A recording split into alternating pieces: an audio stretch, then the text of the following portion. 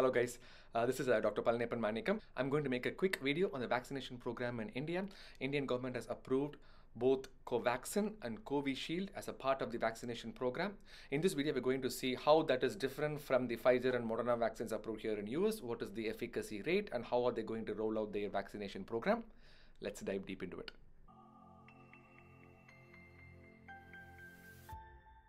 So before understanding Covaxin and Covishield vaccines, we need to know how mRNA vaccines like Pfizer and Moderna, how that works. So we have discussed how mRNA vaccines work in the past. If you want to have a detailed explanation, please look into the video in the link given here.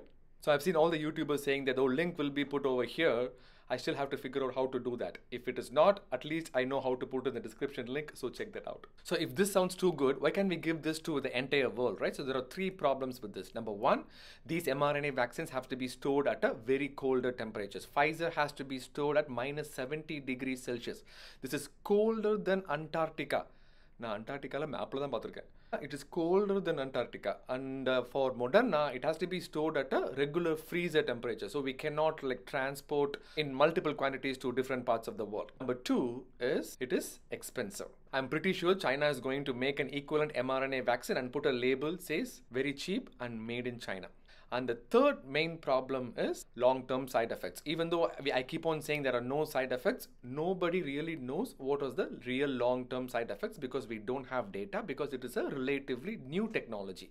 I completely understand the point. But just remember that we are not giving any part of the virus at all. We are just giving the genetic material to code for the spike protein into the body, so the likelihood of having any long-term side effects is like extremely low. So what are the vaccines available in India? So Indian government have approved two vaccines. One is the AstraZeneca vaccine developed by Oxford University in UK and is being produced by Serum Institute of India, and the name is Covishield. The second vaccine is called Covaxin, and that is developed and made in India by a company called Bharat Biotech, which has been producing vaccines forever. Every Indian patient would have gotten some kind of vaccines from Bharat Biotech throughout their childhood. So like hepatitis B, polio and rabies vaccines, they are the ones who develop that. So Bharat Biotech is the WHO qualified polio vaccination supplier in India.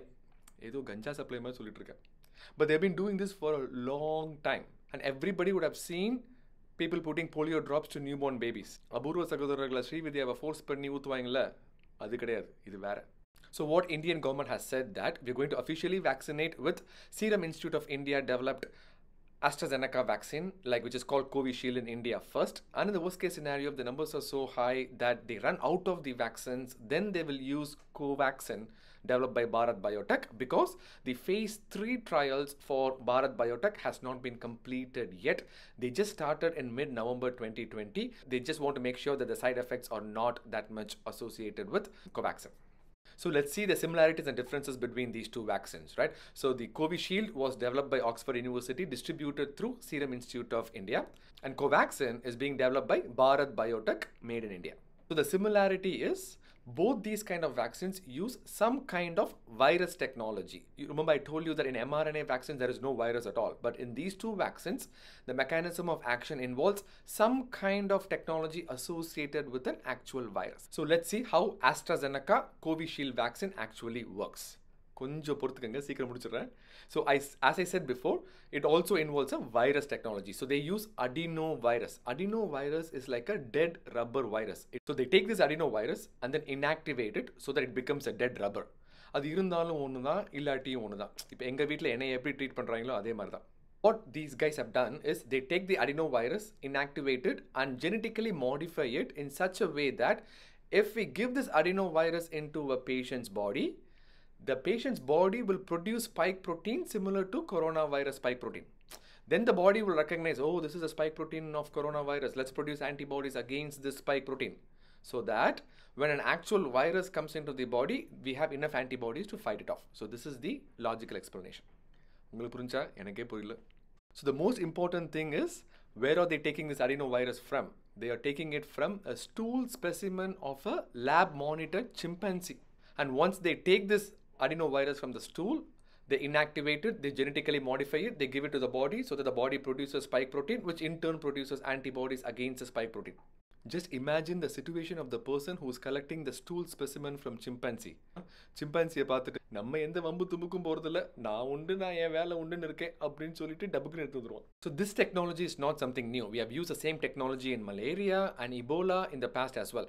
Ebola, it didn't spread that much, so we did not require a vaccine, but this technology has been used in the past. The biggest advantage of this technology and this vaccine is twofold. Number one, it is extremely cheap and can be easily transported.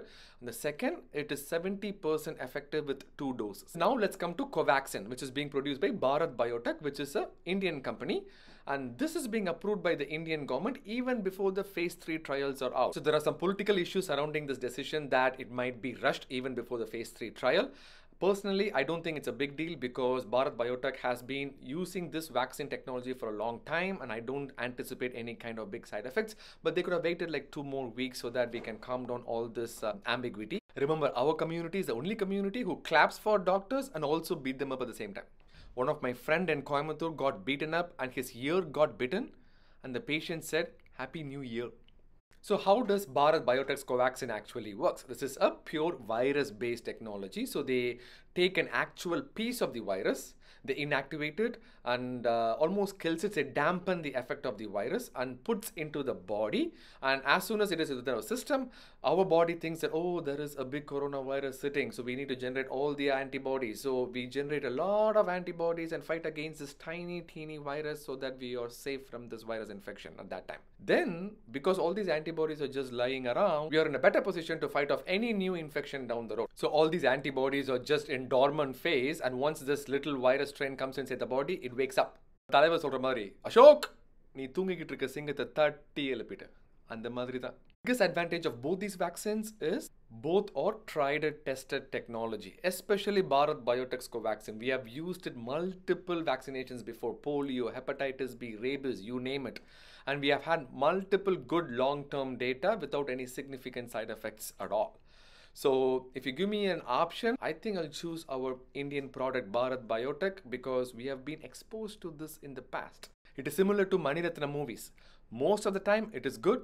All you need to do is to increase the brightness of the screen.